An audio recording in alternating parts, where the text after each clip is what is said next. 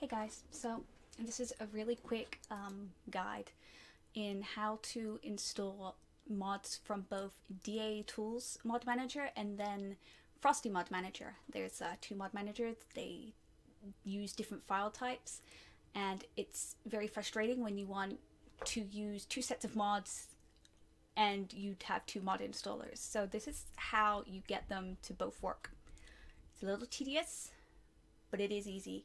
I recommend doing this with a fresh install of the game, and of course, as always, back up your patch file, which is under update, patch, and make sure that is all backed up. I personally also like to back up the whole game because I like to have a fresh install every time I'm changing my mods, because there's always remnants of something. So once your game is all installed, you're gonna load your DAItools first. You always have to do DAItools first. Being a creature of habit, I always install the official patch first before installing any mods.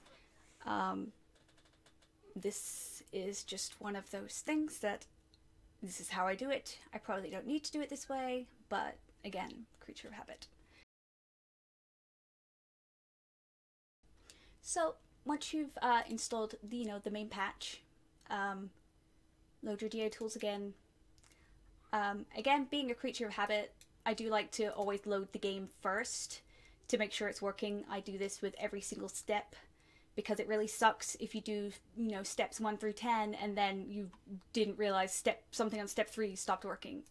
But I'm pretty confident that this is fine. So now you're going to install your mods as you usually would.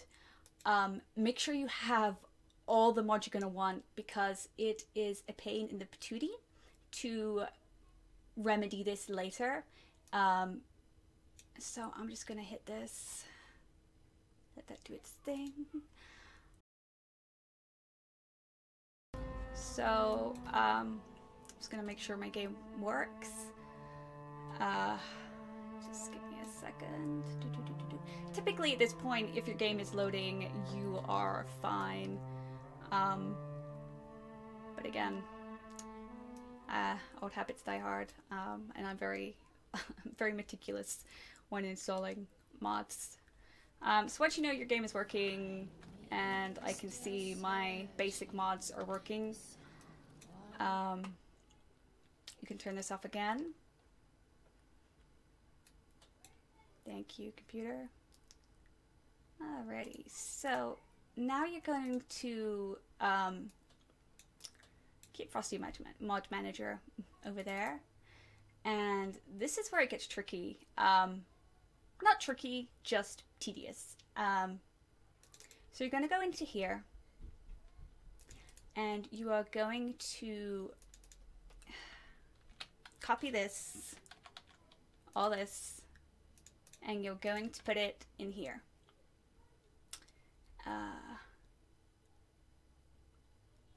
Replace the files in the destination.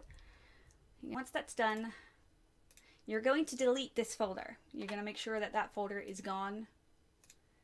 And again, just make sure the game loads.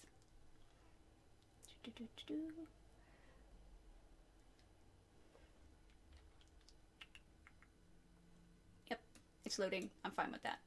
I can continue with my life knowing that that's working. So now we're going to do the Frosty Mod Manager part.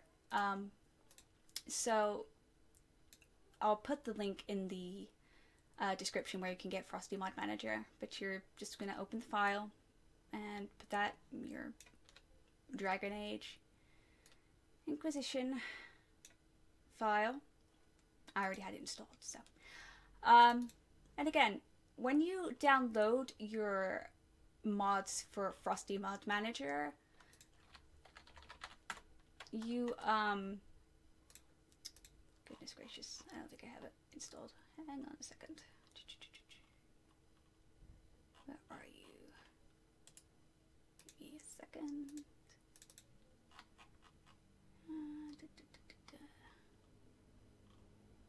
Ah, there we go. Alright, so I actually actually forgot to put the mods in there. So Frosty Mod Manager always has two files. It will have this and an archive file. Make sure you have them both. And you're going to load Frosty Mod Manager. Make sure you always load these as admin. Find your mod folder, or find your game first. And as I said, I already had this installed, but you would click here to import mods. You would find your mod folder and simply just click apply mods. And once you've done this, click launch.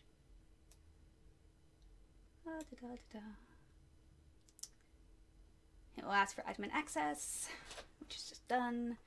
Now this part takes a while because it's actually installing the mod as it talks. Also, make sure you back up your mod folder because that will actually disappear when this is done. So, yeah, you're gonna want to do that. So, again, go back to making coffee. It's basically doing exactly what DAItools Suite does. You just don't get a nice, you know, installation bar to stare at. So from here on out, you will have to load your game from Frosty Mod Manager. Otherwise, the mods won't show up in the game. So you can do a shortcut. However you want to do that.